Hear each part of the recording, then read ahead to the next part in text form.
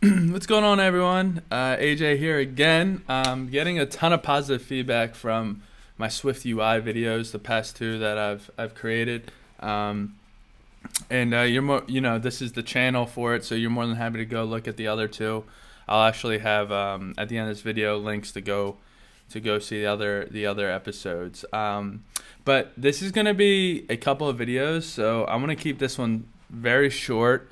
But the end goal, so this episode is going to be particularly focusing on setting up our pages, and then that next episode will be actually integrating animation and stuff like that. So we're going to be creating, this is an existing project I have, and we're going to be creating this animation, these onboarding screens. So this is first screen, second screen, and then this animation to the third screen. So for now, what we're gonna do is we're gonna focus on creating these screens right here. Super easy, just a illustration with a header and a sentence. And then once we're done creating these 3 pages, there will be another video which will probably be in more depth, kind of explaining how we're gonna be able to create this type of animation, which is pretty cool. So with that being said, we're going to dive into it. So we're going to call this onboarding project. So these pages that I'm showing you are essentially pages you're going to probably put into your app right after a user signs up. Onboarding pages are really good at kind of explaining to a user the main goal of what your app does / how it works. So it's really good that on each card you have a catchy header, and then you have a sentence below that or whatever that kind of explains what this what your app does. So for instance, what I mean by that is create groups. Actually, let me see. Create a shortcut, right? I mean, I can't really go into detail about this project that I'm working on. It's coming out in July, but pretty much what will happen is, as you can see, create shortcuts, right? So that kind of draws the user in. You want to have a header that draws the user in, right? And then after that, the user's going to be like, what does this app mean, create shortcuts? And you want to keep it to 1 to 2 sentences that kind of explains this header, right? So the user understands, oh, okay, create shortcuts as in like assign photo, a link, a document, or even text snippets to a shortcut you create. And then you can access those shortcuts right from your keyboard, which means that this app that I'm creating, I run multiple things right now. I have my own software development studio, then I have my own social media app, and then I'm doing this. And I'm constantly sharing different links, different documents, everything, those types of things. So instead of kind of going and searching for those links and documents, or even pitches like text snippets that I'm sending to investors, I can just, when I'm on my phone, I can open up this app and I can create a shortcut. Maybe it's for, maybe there's a shortcut for what my design file for this app. And if I want to share it with my friend, I can just go to the text message and click this shortcut, and it's going to paste that file right in the messages. Or I could just attach it to an email. But instead of just searching your documents and, searching your phone, I just imagine Pasted is the name of it, being an easy tool for you to use every day to kind of communicate what you're trying to push throughout the day. And sometimes maybe you don't even want to use it for business. Maybe you just want to use it to save certain pictures that you want to share with people, or certain text phrases or documents, whatever it may be. Whatever, I'm just trying to make it easier to share this type of content and to find this type of content, because I'm constantly looking for my favorite pictures of me and my girlfriend and family. So it can be a struggle. But let's dive into this. I'll stop ranting. So for one, got to get my assets set up. So I'm going to do illustration 1. Illustration 1. Oh, spell illustration 1. Come on, learn to spell. And then this illustration 2. Copy that. Illustration 3. Oh, just kidding. All right, go to my downloads folder. Let's see. Get my assets. Drag them right in there. This is the third one. Drag this guy right in there. This is the second one. Drag this guy right in there. All right, so our assets are set up. Content view. What's this looking like? So you're gonna build your app, you're gonna resume it. This is the preview for those just tuning in. It's what SwiftUI is really known for. You can have literally real-time updates. So I hate this iPhone SE. I hate it.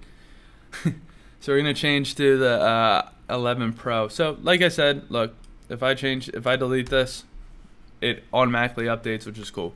So this content view right here is gonna host every page of our onboarding pages, and it's gonna host all the animation. But for now, in this video, we're gonna keep it short and sweet, and we're gonna make our individual pages so that we can start populating this page with those pages. You kind of want to break up your code. You don't want to put everything all on one page because you know, it's gonna be hard to kind of find where things are located, and it's just not good structure. So to start, we're gonna go to here, gonna open a new file. We're gonna call this guy on my, oh, by the way, I'm sorry for any type of typo that you see during the video. My Mac keyboard is freaking trash, man. I mean, I'll type multiple T's and F's at the same time. It's just annoying. So I apologize in advance. So what we're gonna do is we're gonna create the first onboarding screen. I'm immediately gonna embed this into a VStack so we can start stacking vertically. And then I'm also gonna be referencing my code from my other project just to make sure that I'm handling this correctly, as you see I'm doing here. I don't wanna mess this up for you guys, so just making sure here.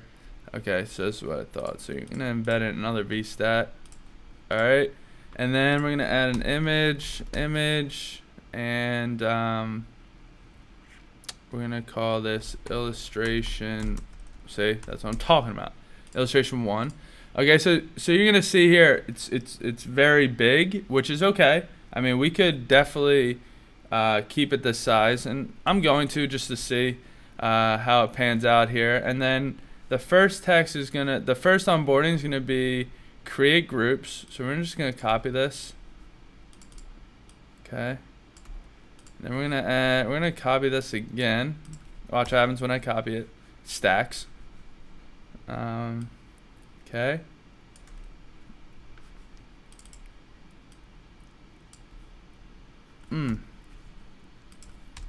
Alright. Alright. So we got this so far. So I mean, so far so good. We got our illustration on here. We have our header, and then we have our sentence. So what we're gonna do is we're actually going to we're gonna start editing our header here. So what I want to do is add a font and then parentheses dot size, and it gives us these options. I'm gonna make this 25 dot bold and dot rounded. Nice. That's exactly what I wanted. And then what we're gonna do is we're gonna do the same thing and dot system, and we're gonna keep this around 17, and let's just do medium and dot rounded. All right, cool. And then what we're gonna do is I think it's text. Oh, here it is. Multi-text alignment. Text alignment dot center. Maybe if I delete this. There it is. Dot center. Now this centers the text, right? Instead of having a line to the left there. It's up to you. I think this looks a little better personally. So I'm gonna then definitely add some padding. Bottom, make this like 10, maybe even 20. Yeah, that looks better. All right, so how big is this? Okay, yeah, so actually this illustration looks pretty good. I mean, for the most part, this for, you know, first page, you know, I really like how this is looking. All right, cool. So we're gonna keep this like this. We're gonna go ahead and make our second page. New file, right click over here.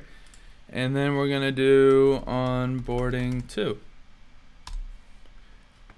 And what I'm gonna do, you know, a lot of coding is what I'm starting to figure out is it's a lot of copy and paste. So I'm gonna go ahead and do that.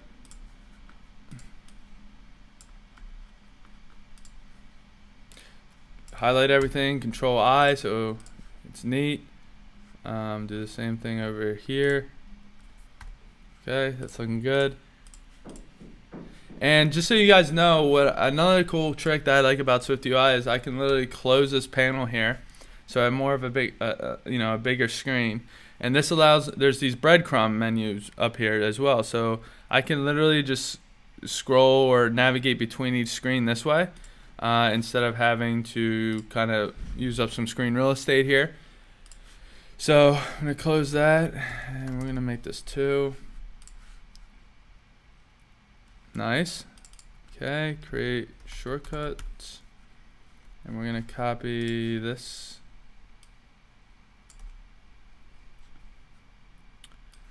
Okay.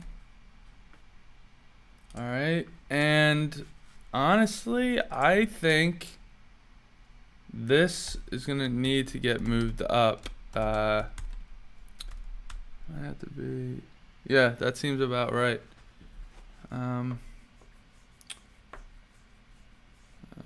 Let's actually make it 75. What's 50? Let's do 50. All right, so then our third, and actually what I'm gonna do is I'm just gonna see here, padding dot horizontal equals 10. All right, yeah, so I'm gonna add this as well, so that this you know, there's some spacing in between the side walls there of the phone. Usually want to keep around, you know, designing rules 15 to 20 depending pixels. Usually 20 is the average, I think. All right, so then, you know, time to do onboarding 3. So I'll pull this out. Unfortunately, I have to create a new file this way, and we're gonna do onboarding 3, and I'm gonna then copy the code from here, right? Go to onboarding 3, delete this mess, fix it, 3, resume. What's this look like? Access anytime.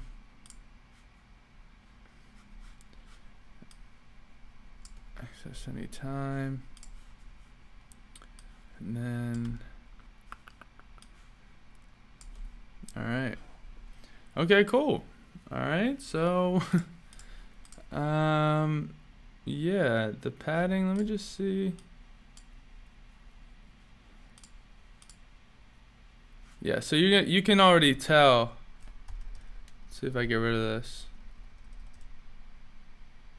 So you can already tell there's, like, if we go to 1, so, yeah, so this is what I'm talking about. So you're definitely gonna want to add some padding real quick. Padding, I'll explain this in a second, probably around 20.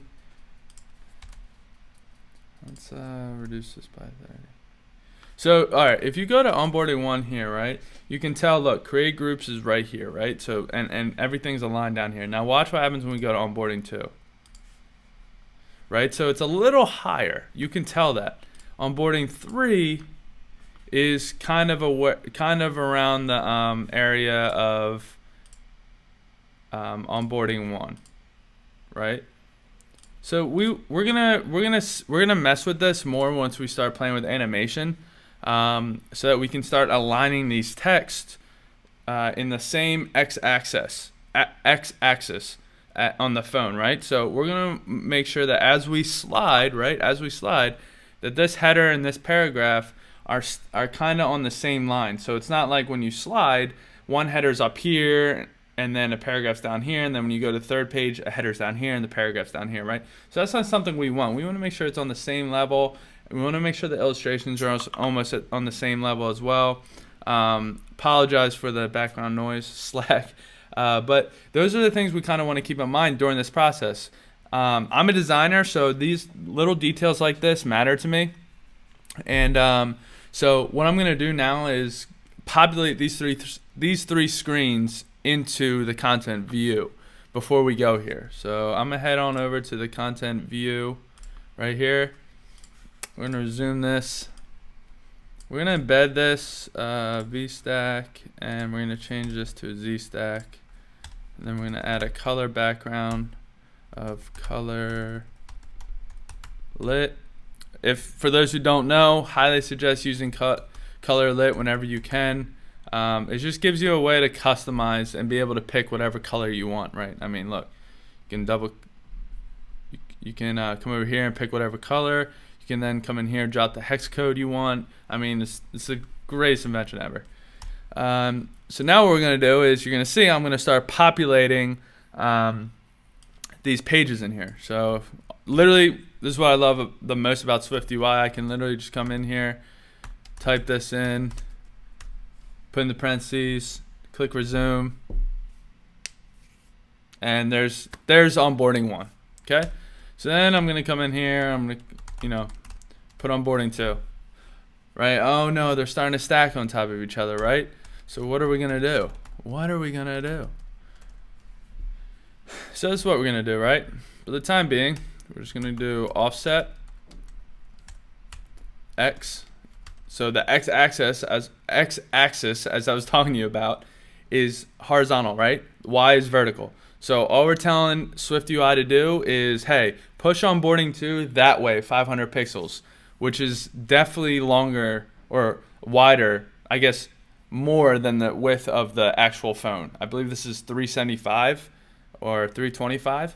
I think it's 375 width. So 500 pixels means it's way off the screen, right? So we're going to do the same thing with onboarding 3 and call it a day after that, right?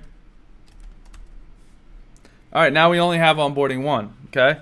So now that we have these 3 screens done, what we're gonna do in this next video is we're gonna add the button at the bottom, the skip to complete button, and then we're gonna add a whole bunch of animation to these pages. So it's gonna be more of a longer video, unfortunately, but you're gonna learn a lot, and I'm excited to show you guys. And but for this video, that's all we had. That's all we had for today, and feel free to go ahead and tap this next video once this video ends. And if you guys have any comments, concerns, questions, please post down low.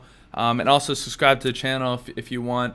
And last but not least, obviously, if there is I'm constantly looking on Dribbble for designs that I can replicate. If you're a designer and you have a design that you want me to replicate, please just DM me on Twitter, or which you'll see in the bio down underneath this video, or email me, whatever, because I want to show how easy look how easy this was to create, like, these 3 nice modern looking onboarding pages. Literally, I'm looking at the timer, it literally took me 18 minutes, and that's just me kind of talking to you guys. If I was actually focused, would have been able to get this done a lot quicker. And you're gonna see, once we dive into this animation, once we dive into this, the page transitions and all that stuff, SwiftUI is just very powerful. And I'm not even a developer, I'm more on the designer side. I'm more than happy to code any design I want and add animation to it. But when it comes to adding that feature set, still kind of learning. But this program, SwiftUI, allows me to really kind of dive in, and at times it feels like a no-code tool, because you're essentially dragging a lot of stuff into the dashboard here, and Swift's doing most of the hard work, and you're really styling off layers, right? Like Z stacks or V stacks and H stacks. So it makes it easy. It reminds me of almost like a flex box, right? So again, highly suggest diving into SwiftUI. Put your comments, put whatever you want in the comment below. Excited to show you guys this video, and I'll see you in the next video when we really get to have some fun and dive into animation page transitions. Thanks, guys.